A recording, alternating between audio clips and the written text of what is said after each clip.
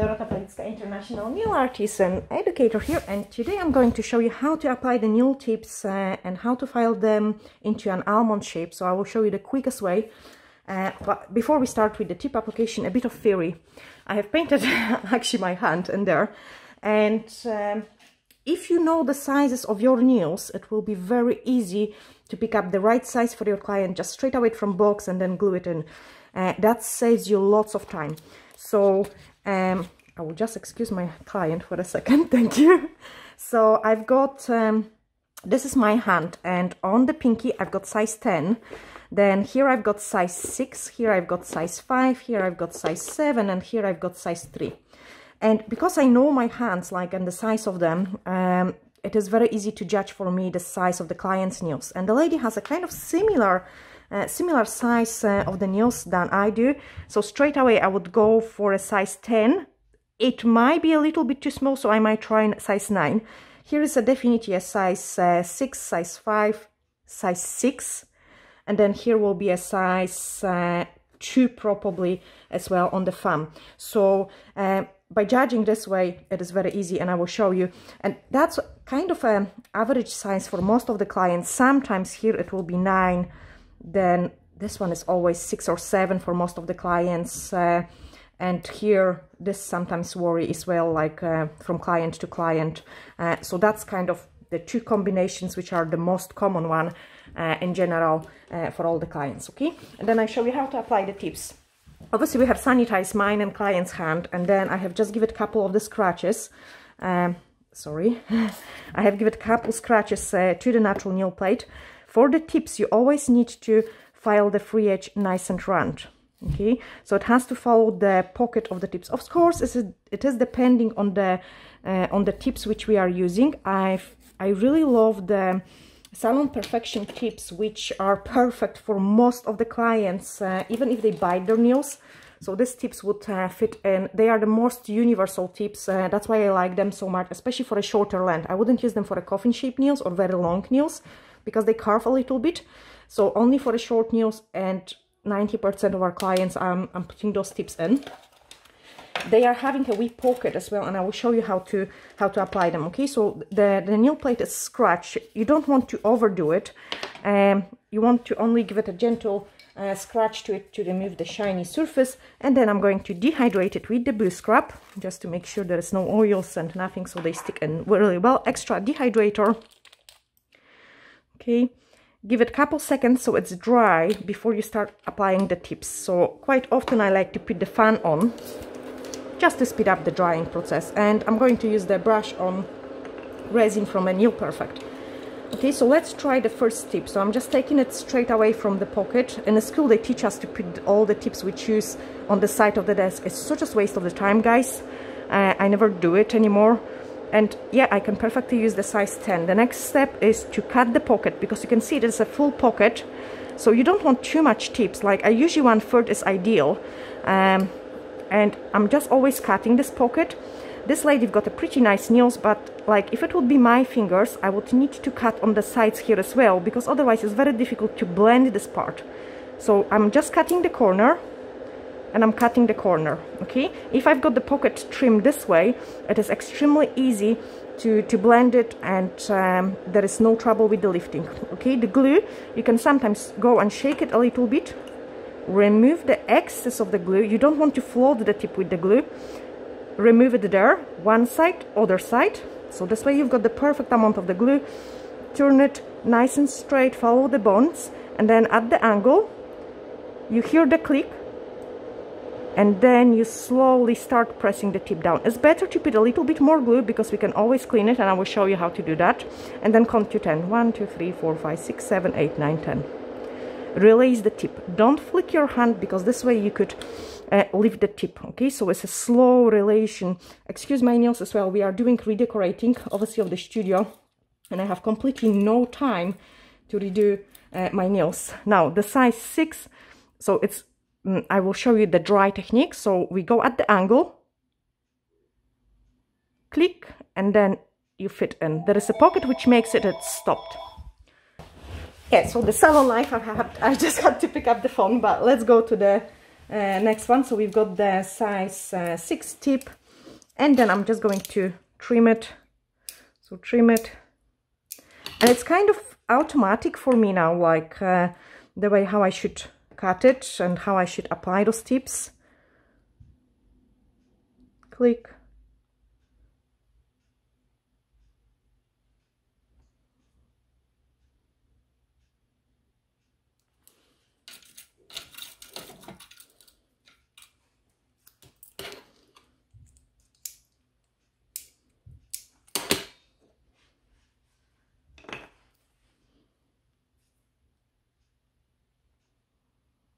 I will also show you, because on the one I got a bit of air.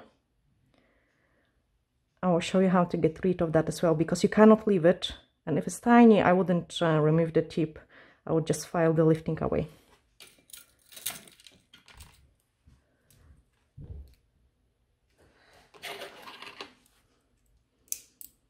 So yeah, it does happens to me sometimes as well, but I'm not worried.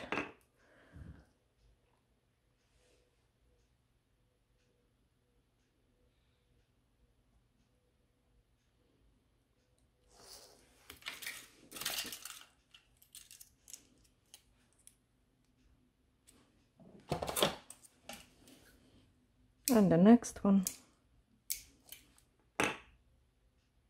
Okay, and then I show you also how I cut them, so it's much quicker to file them into an almond shape.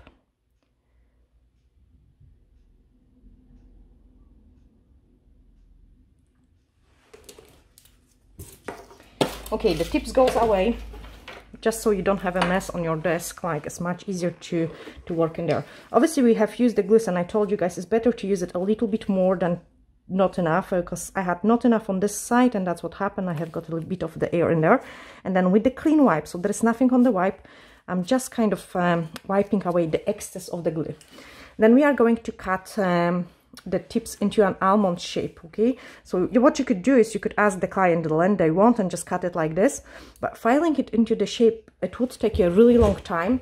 So I find that if I'm cutting it at the angle, so one side like this and the other side like this, it's kind of much quicker for me to file an almond shape. Okay, sometimes I take more, sometimes I take less in the one side, but it's definitely much quicker to file it an almond shape.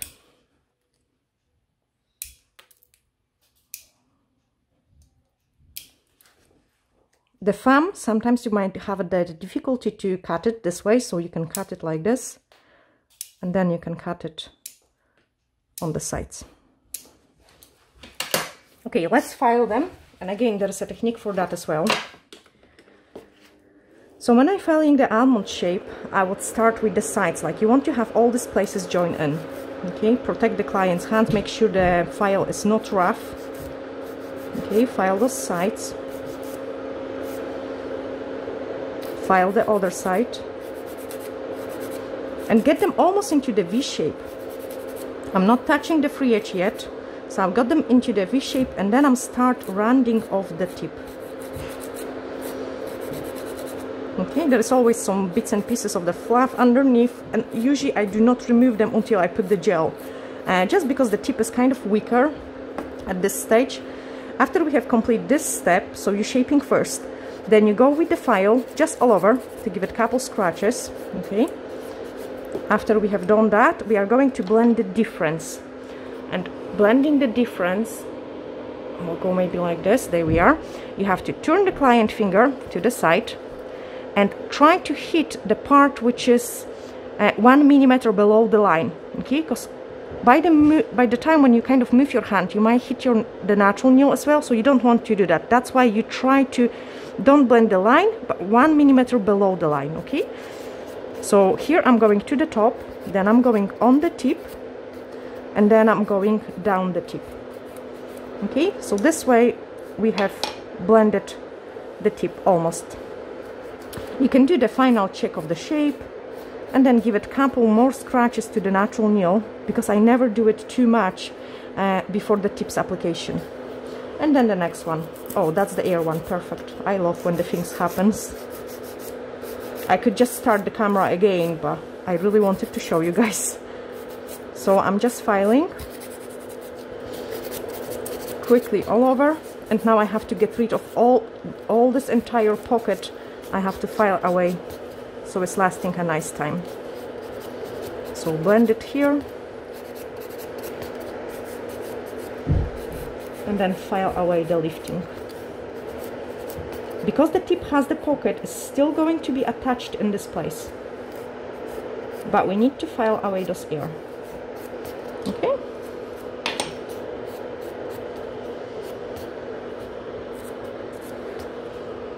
And now I'm just going kind of normal speed.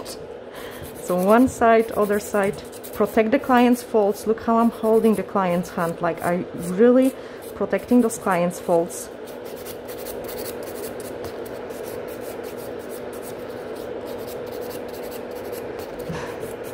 And then blend the difference.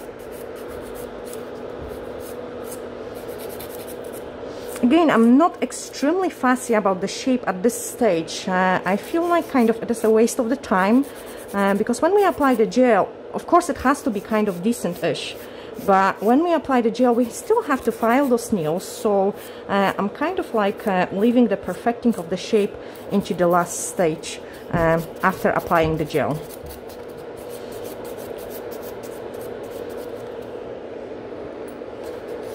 Just relax it. Perfect. And for short nail extensions, like those tips are just absolutely fantastic.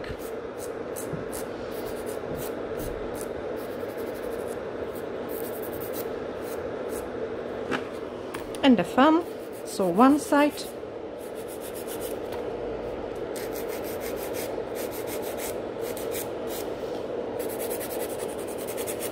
And really the most problematic place, especially for a beginner, is the sides of the tips.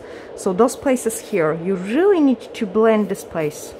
Like, so there is no raggy bits and pieces, or there is no jump or loose places.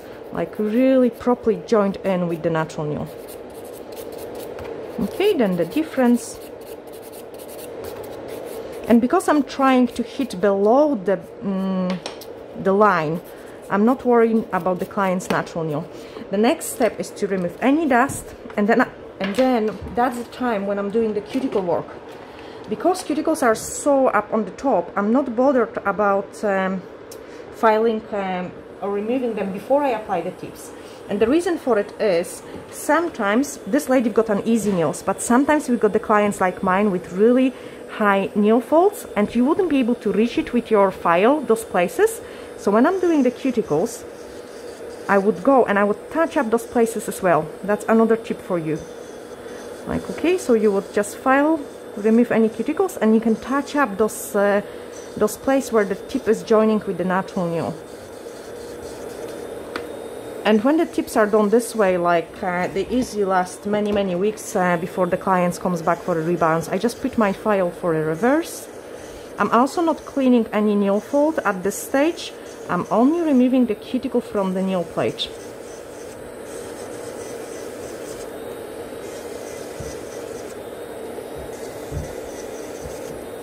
Okay, so that's my next step. And then the final check. So I'm taking the file, and with the edge of the file I'm checking, because when I'm doing it pretty fast, I'm checking if there is any other shiny places. Okay, so checking for any other shiny places, doing a final check.